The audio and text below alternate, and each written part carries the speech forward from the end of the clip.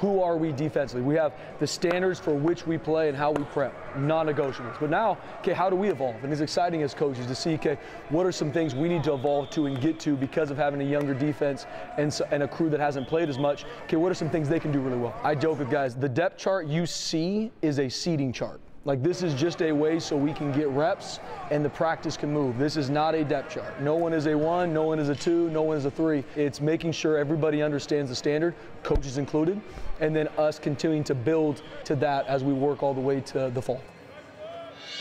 You could call it a rebuilding year, a reloading year. Either way, the Boise State defense is going to look a lot different this season. They lost 7 starters, but it doesn't mean that they're going to be any worse. In fact, a lot of the young guys are looking to step up to their moment. A player who's primed for some big opportunities, look out for number 4, Rodney Robinson.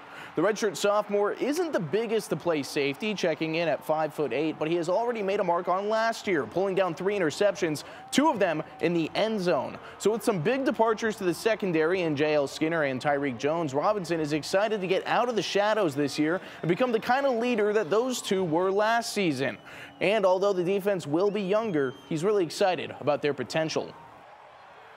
Even though those guys have left, the standard stays the same, so we just coming in every day and just working. The guys are competing right now, and like I said, it's a lot of new guys, so they're still learning, but I tell you, we got a lot of playmakers in this secondary. The expectation for this defense this year is to be better than last year, and we have all the guys to do that, and I'm extremely confident that we will be better than last year's defense. This week is crucial, just making sure we fine-tune those things before spring ball so we know going into fall camp where we did good and just things we still need to improve in.